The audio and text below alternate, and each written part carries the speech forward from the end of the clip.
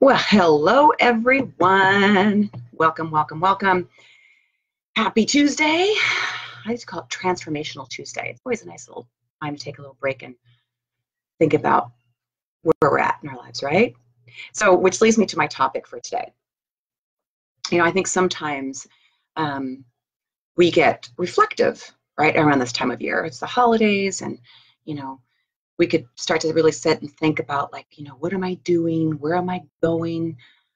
How can I improve myself? Things like that. So maybe it's time, since in the spirit of reflective times during the holidays, maybe it's time to pause and ask yourself, what is my why, right?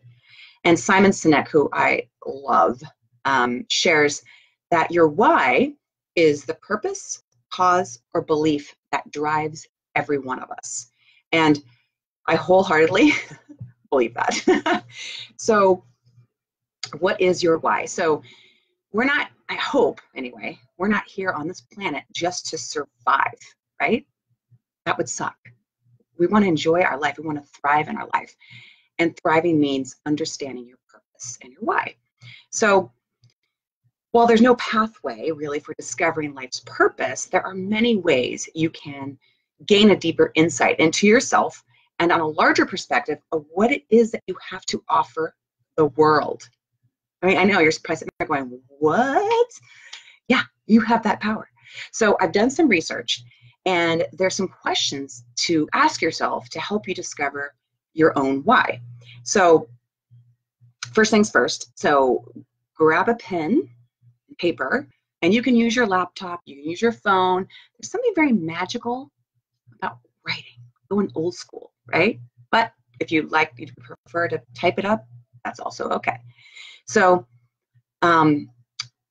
so I'd like you to start by making a list that answers some or perhaps all of the questions that I'm about to ask you, okay? Ready? Okay, here we go. So the question to ask yourself when determining your why. First one is, what is it that I would do if money wasn't an issue? Okay, and we'll talk about that in a second.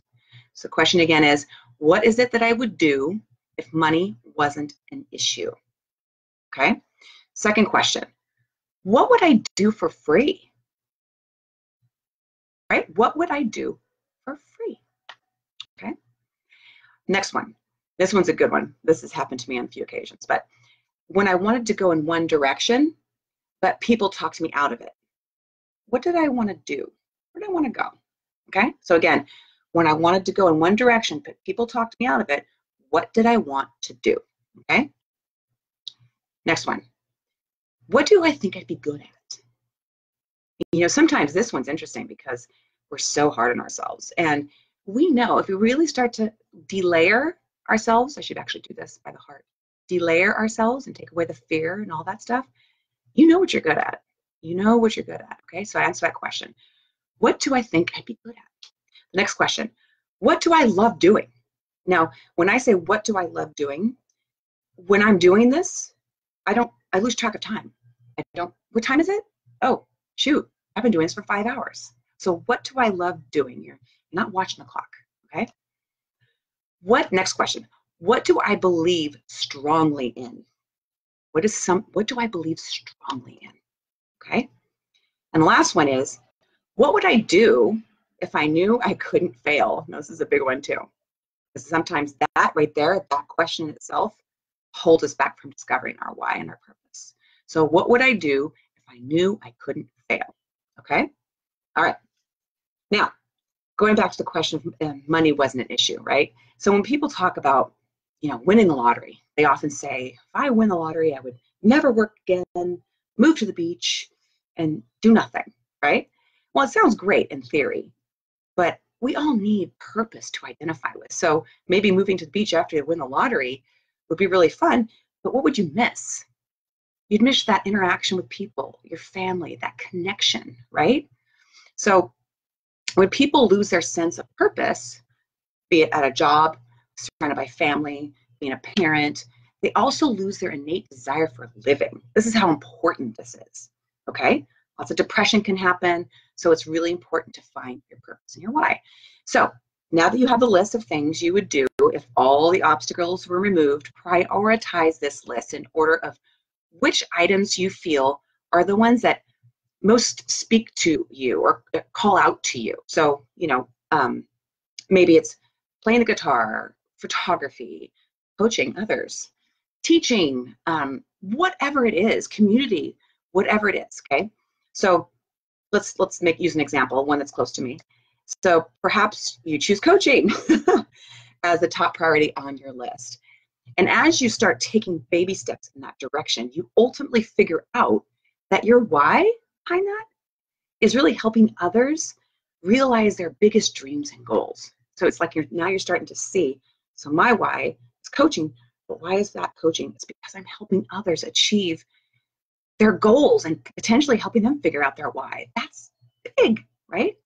So now in terms of taking action on the list items, and this could be the scary part for a lot of people, is really, how do I say this, is figure out what the baby steps look like in relation to your item list. Okay, so for example, if we're going back to coaching, perhaps the baby steps include, I'm going to research this coaching program. I am going to reach out people that are coaches already. I'm going to buy them lunch, pick their brain. Perhaps I'll hire a coach, right? So you're doing all these little things in order to get to your why, right? So, and once you've outlined all those baby steps, right, it's time to start taking those small steps that bring you closer to the items on the list. So that way, it's not as scary as jumping into the big item, right? So it's small things. And also, we talked about this last week, in the spirit of celebration and the small wins, right? Reward yourself each time you successfully take another baby step, as this will help motivate you to do what? To keep doing it, right? So if it's coaching and I had lunch today with the coach and pick their brain, celebrate. Nice job, Karen. Way to go. One thing off the list, right? So it's like the key goal here is to start striking items off the list until one really lights your fire and reveals the area that serves your why, okay? Just when you're looking at that list and you see something and all of a sudden pay attention to what's happening to you physiologically, your heart racing, you're getting so much joy behind it. Pay attention to those things. Now, although this exercise isn't guaranteed, when you consider that so many people live their entire lives without discovering their purpose and their why, while so many have accomplished so much in serving their why, isn't it worth taking this small journey, right? What do you have to lose? You have only things to gain. If you were going to do this exercise, or I should say when you do this exercise, and you're like, oh my God, so what I've been doing at work, it really is my purpose and passion. I just have to think about it differently. It could be something so slight and shifting. It doesn't have to be something completely different. It could also be hobbies, community, family. It could be so much. So be really open to this, okay? And once you determine your why, which is very exciting, by the way, keep your why close by. Keep your why close by. I have a card on my dresser. It says, you are a coach.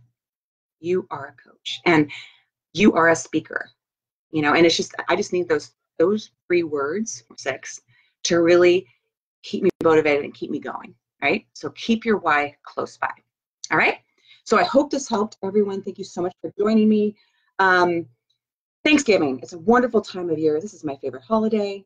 So embrace it, embrace each other, smile at strangers. You never know what people are going through, you guys, okay?